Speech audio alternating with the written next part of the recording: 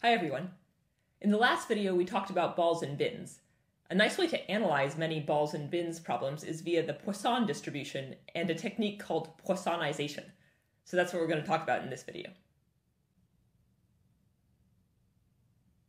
For any non-negative parameter lambda, we can define the Poisson distribution with parameter lambda by its probability mass function as follows.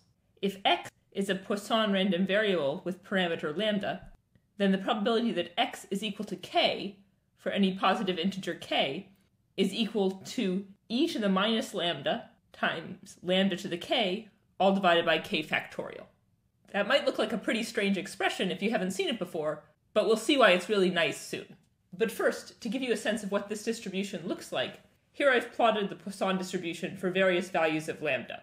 So here's lambda equals 5, lambda equals 10, lambda equals 15, and lambda equals 25.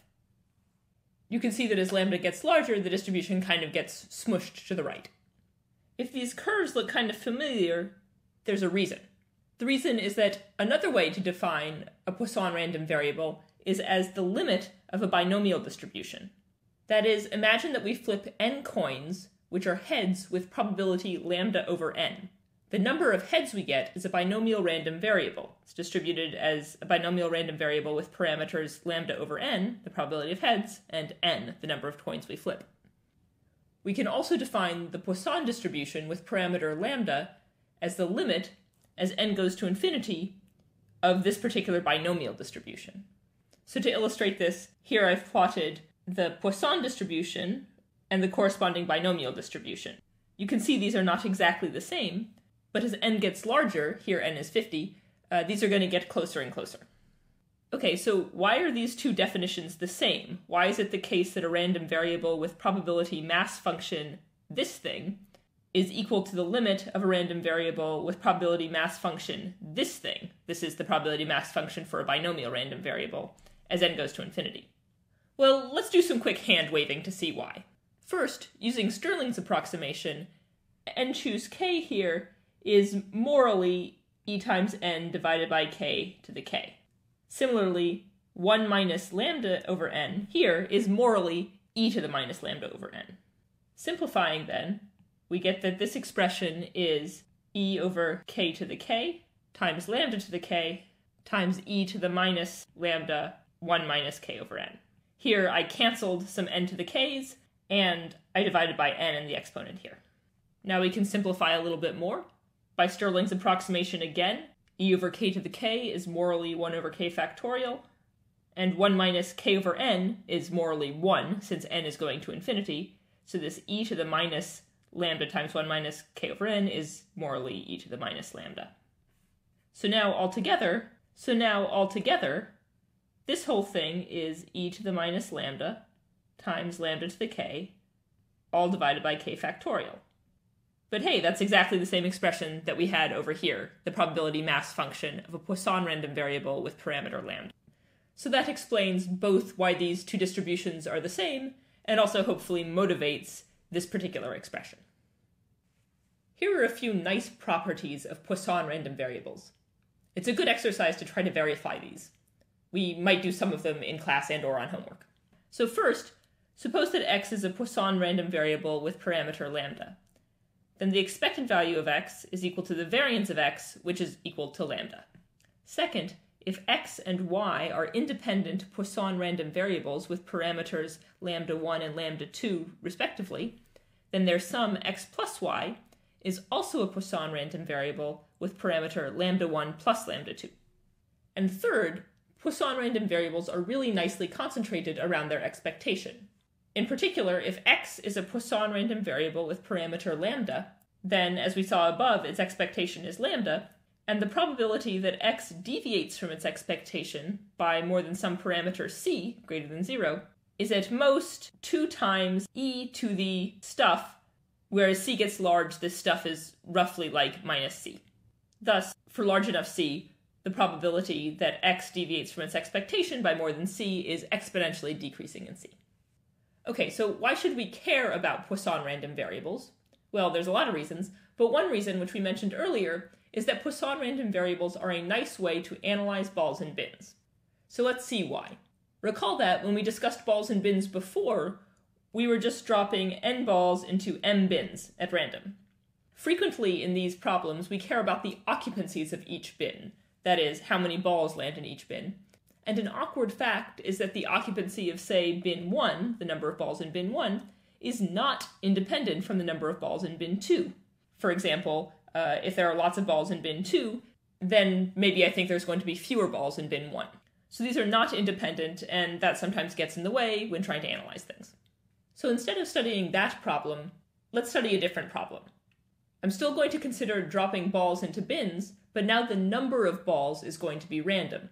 More precisely, let's drop k balls into m bins, where k is a Poisson random variable with parameter n. By the concentration result we saw before, we're probably going to be dropping close to n balls, but maybe a little bit more or a little bit fewer. The reason to do this is that a few nice things happen. First, the number of balls in any given bin is also a Poisson random variable with parameter n divided by m. This parameter at least makes sense because we expect n divided by m balls in each of the m bins if we are just dropping n balls into m bins. Moreover, the occupancies of all the bins are now independent random variables. This is great, and it makes them much easier to analyze. We'll see a few ways to make use of this later, but first, let's just prove these statements, that the number of balls in each bin is a Poisson random variable, and that they're all independent. For simplicity, I'm going to assume that there are just 2 bins. The case for m bins is basically the same. Okay, so let x1 and x2 be the number of balls in bins 1 and 2, respectively. So we want to show that x1 and x2 are independent Poisson random variables, each with parameter n over 2. First, let's consider the probability that x1 is equal to I and x2 is equal to j for any fixed I and j. So I claim that this is equal to the following product, the probability that a Poisson random variable with parameter n over 2 is equal to I, times the probability that a Poisson random variable with parameter n over 2 is equal to j.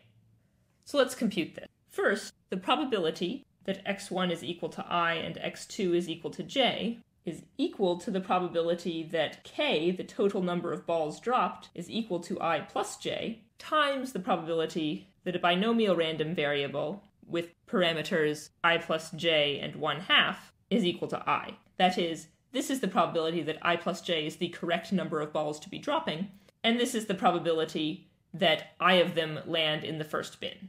Given that I of them land in the first bin, and there are I plus j of them total, that means that j of them are going to land in the second bin. So now we can just write out what this is.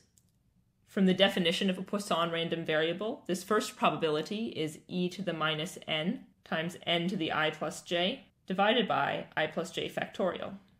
The second probability, which is just the probability that we get I heads when we flip I plus j fair coins, is equal to I plus j, choose I, times 1/2 to the I plus j. Now we can simplify/unsimplify this as follows. So first, for reasons that will become clear in a moment, I'm going to write this e to the minus n as e to the minus n over 2 times e to the minus n over 2. Then I'll write the next n to the I plus j as n to the I times n to the j. And now if I were to write out the definition of this binomial coefficient, I would notice that there's going to be an I plus j factorial that is going to cancel with that one, and what I'm going to be left with is a 1 over I factorial times 1 over j factorial. And finally, I'll write this 1/2 to the I plus j as 1/2 to the I times 1/2 to the j. But now we see 2 Poisson probabilities sitting here. Here's the first, and the second is the remaining terms. So this is just equal to the probability that a Poisson random variable with parameter n over 2 is equal to I times the probability that a Poisson random variable is equal to j. Hooray, so this proves the claim. With that claim proved, I'm next going to show that the probability that x1 is equal to I is indeed the probability that a Poisson random variable with parameter n over 2 is equal to I, and that a similar thing is true for x2. So we can write the probability that x1 equals I as the sum over all j of the probability that x1 equals I and x2 equals j. But by claim 1, this is the sum over j of the probability that a Poisson random variable with parameter n over 2 is equal to I times the probability that a Poisson random variable with parameter n over 2 is equal to j. And now we can think about pulling this sum inside, and we see that summing this thing over j is just going to be equal to 1. So altogether, this is just the probability that a Poisson random variable with parameter n over 2 is equal to I, which is what we wanted to show. Check. And a similar thing shows that the probability that x2 is equal to j is also the probability that a Poisson random variable with parameter n over 2 is equal to j. So now we're almost done. This claim here showed that x1, the number of balls in bin 1, is indeed distributed as a Poisson random variable with parameter n over 2, and now we just need to show this last claim that x1 and x2 are independent. But we've already shown this, because the previous two claims say that the probability that x1 is equal to I and x2 is equal to j is just equal to the product of their probabilities. The probability that x1 is equal to I times the probability that x2 is equal to j. So they're independent as well. Hooray! So this shows, at least for the special case of m equals 2, that indeed the occupancies of bin 1 and bin 2 are themselves Poisson random variables, and they are independent. And it's a good exercise to try to generalize this to more than 2 bins. So this result gives us a clean way to analyze balls and bins problems called Poissonization. So suppose we care about this balls and bins problem where we're dropping n balls into m bins. What we'll actually analyze is this Poissonized version of the problem, where instead of dropping n balls into m bins, we're going to drop k balls into m bins, where k is a Poisson random variable with parameter n. In this case, as we saw before, the analysis is going to be slightly easier, hopefully, because all of the bin occupancies are independent. Finally, we'll de-Poissonize to draw conclusions about the original problem that we care about. Usually this follows since k is really tightly concentrated about n. For an example of Poissonization, let's look at the coupon collectors problem, which we've discussed before. Recall that we get a random one of n types of coupons in each box of cereal, and we want to know how many boxes we have to buy before collecting all n coupons. So before, we saw that the expected value of the number of boxes we need to open is n log n plus O of n. Now we're going to use Poissonization to compute the probability that the number of boxes deviates from n log n by too much. More precisely, we're going to show that for any possibly negative constant c, as n goes to infinity, the probability that x is bigger than n log n plus c times n tends to this expression, 1 minus e to the minus e to the minus c. To get a sense of what that means, here's a plot of 1 minus e to the minus e to the minus c. This plot shows that, for example, the probability that x is greater than or equal to n log n minus 5n, that's this point here, is basically 1, while the probability that x is greater than or equal to n log n plus 5n, that's this point here, is basically 0. So this shows that x is pretty tightly concentrated around n log n. So to prove this claim, we're going to use this notion of Poissonization. We can view the coupon collectors problem as a balls and bins question. If I throw n log n plus c times n balls into n bins, what's the probability that all of the bins get hit? So here, bins are standing in for coupons and balls are standing in for cereal boxes. So we can analyze this in 2 steps. The first step is to study this Poissonized version of the problem. So we're going to draw a random variable k, which is Poisson with parameter n log n plus cn, and we're going to ask, what's the probability that I see all of the coupons after opening k cereal boxes? We're going to show that as n goes to infinity, this probability tends to exactly what we wanted, 1 minus e to the minus e to the minus c. The second step is to de-Poissonize and translate our results from over here back to over here to show that the answer to the problem that we care about is the same as the answer to the Poissonized problem. More precisely, we'll show that the probability that we see every type of coupon after n log n plus cn boxes is more or less the same as the probability that we see every type of coupon after k boxes, where k is this Poisson random variable. Steps 1 and 2 together will imply that the probability of seeing every type of coupon after n log n plus cn cereal boxes, or equivalently the probability that every bin is hit after that many balls, converges to this expression, 1 minus e to the minus e to the minus c, as n tends to infinity. And that will prove the claim. Okay, so let's start with step 1, which is to look at the Poissonized, or Poissonified, which I find more fun to say, version of the problem. We open k boxes, where k is a Poisson random variable with parameter n log n plus cn. By the result we saw earlier, the number of coupons that we get of each type is a Poisson random variable with parameter log n plus c. So now the probability that we see all the coupons is just 1 minus the probability that a Poisson random variable with parameter log n plus c is equal to 0 raised to the n. That's because this is the probability that we see a particular coupon, and then we get to raise it to the n because, thanks to the Poissonization, they're all independent. Now, using the fact that the probability that a Poisson random variable with parameter lambda is equal to 0 is e to the minus lambda, this just follows from the definition of the Poisson distribution, we see that this is equal to 1 minus e to the minus log n plus c, all raised to the n, which simplifying is equal to 1 minus e to the minus c divided by n raised to the n, which tends to e to the minus c as n goes to infinity. And this is true because 1 minus 1 over x to the x goes to 1 over e as x goes to infinity. So this implies the thing we wanted to show in step 1, namely that as n goes to infinity, the probability that we see every type of coupon after k boxes is 1 minus e to the minus c. Okay, so now we go on to step 2, the De-Poissonizing or De-Poissonifying step. Remember here, the goal is to show that the probability that we see every type of coupon after n log n plus cn boxes is roughly the same as the probability that we see every type of coupon after k boxes, where k is this Poisson random variable.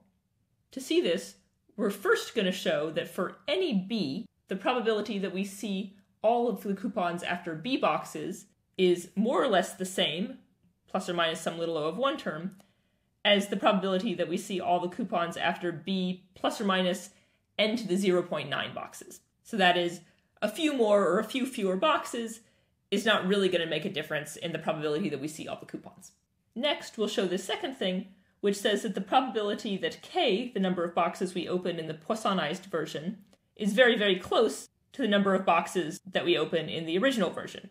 In particular, the probability that this deviation is bigger than n to the 0.9 is going to be teeny tiny, some little o of one term. Together, thing A and B are going to imply what we wanted to show for this step 2, since we can plug in n log n plus cn for b up here, and then we can conclude what we wanted. Okay, so let's prove these two things. First, let's do thing A. So let x be the number of boxes needed to get all the coupons.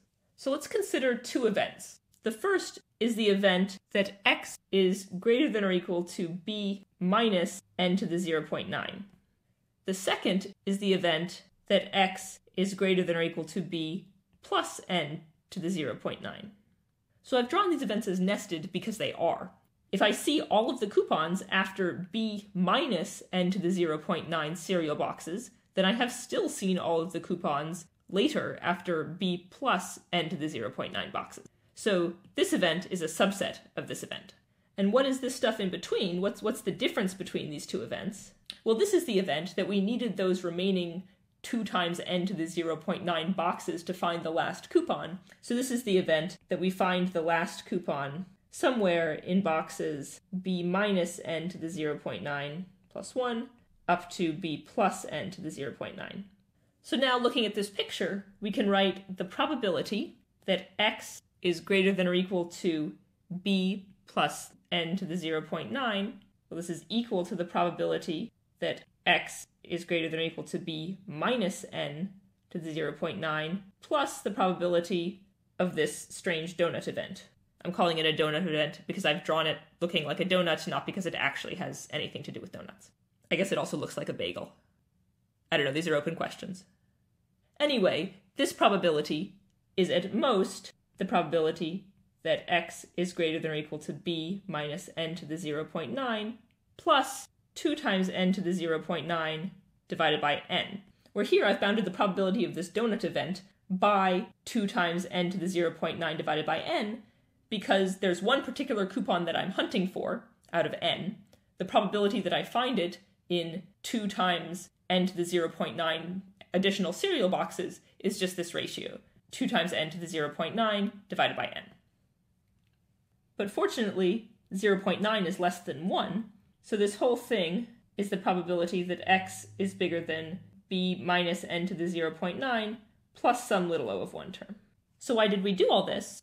Well, remember what we wanted to show. We wanted to show that the probability that we see all the coupons after b boxes, that is, the probability that x is greater than or equal to b, is more or less equal to the probability of these two events we just considered.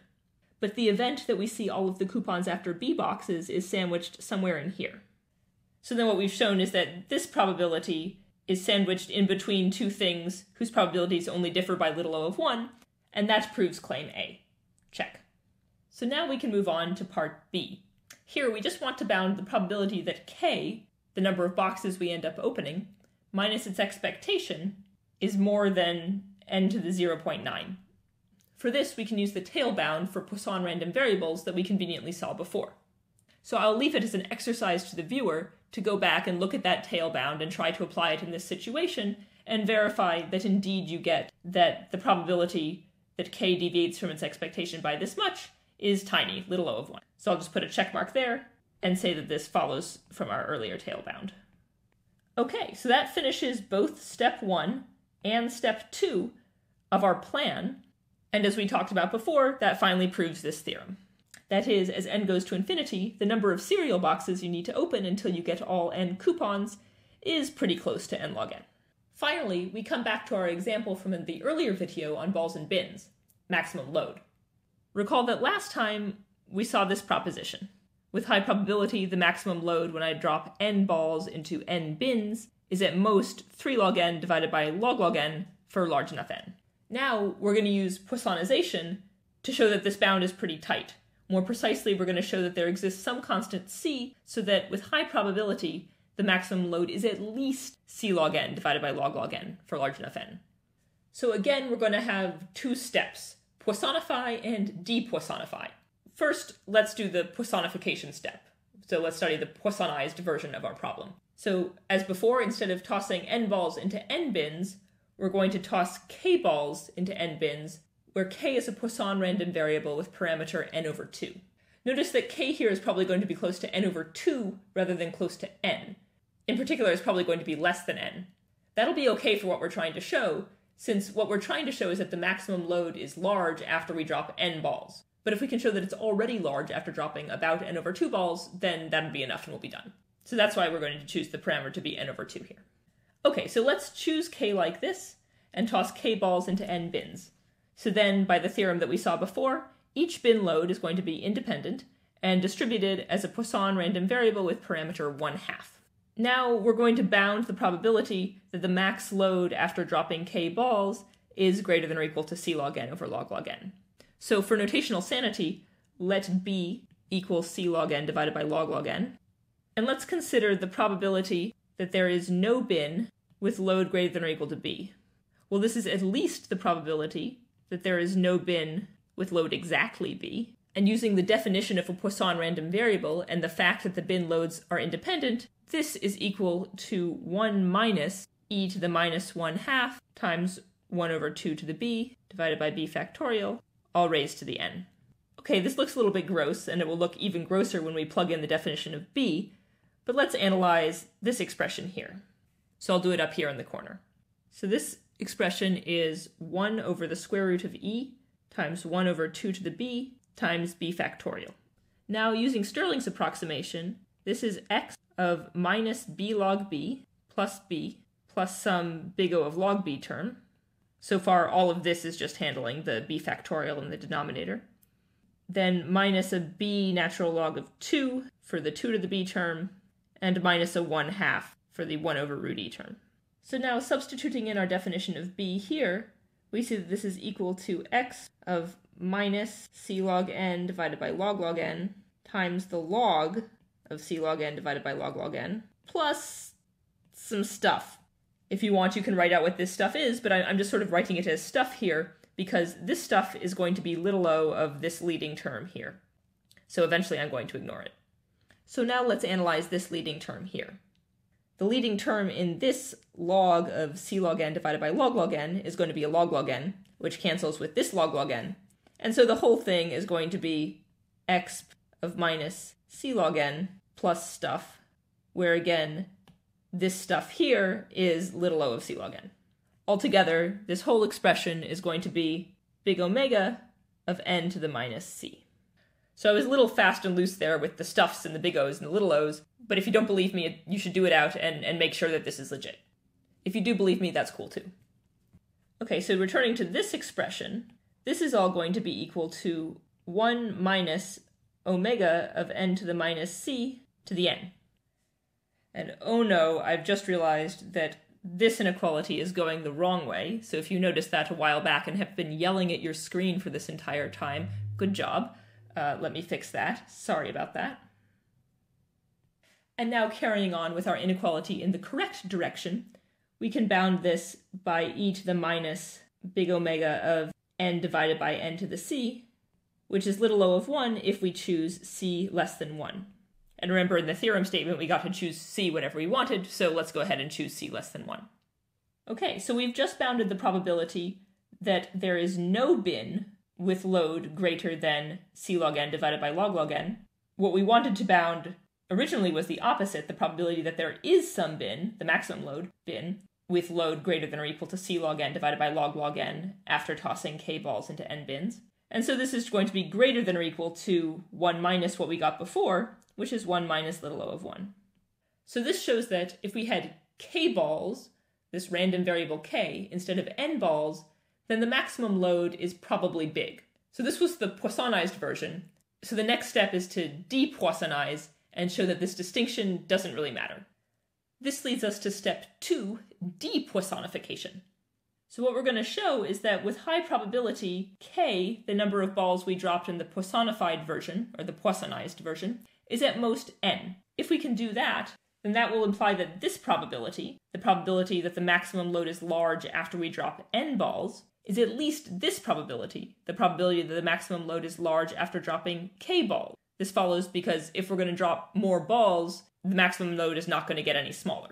But we've already showed that this second probability is at least 1 minus little o of 1, and so all of this together will prove the statement that we want to show. So let's wrap up by showing this, that with high probability, k is less than or equal to n. So we have the probability that k is less than or equal to n. Remember that k is a Poisson random variable with parameter n over 2. So that means that this is at most the probability that k deviates from its expectation, which is n over 2, by more than n over 2.